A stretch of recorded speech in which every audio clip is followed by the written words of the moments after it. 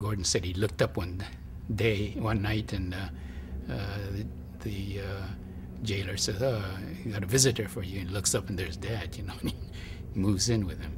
And then he doesn't see my mom because she was put into the women's prison. And with that kind of Christian background, she was shocked to be in with prostitutes and thieves and stuff like that. And but she was self-taught. Well, that's another thing that my mother, she was almost self-taught to play the piano. I remember in our parlor in the farmhouse, there's this great big square grand. And she knew 2 kinds of songs. She got some help from a neighbor, a daughter, I guess, of the neighbor, to learn the basics about piano.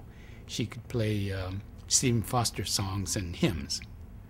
So she went into the rec room and hall and in jail, started playing the piano, Stephen Foster songs, and all the women gathered around with tears coming down their eyes. They're having a great time singing. And Gordon, all this time, didn't see her at all.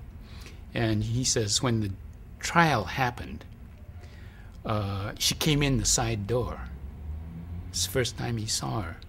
And he says she looked like she stepped out of a beauty parlor. It's all made up and everything. And what the women had done was pooled their cosmetic resources and fixed her up for the trial.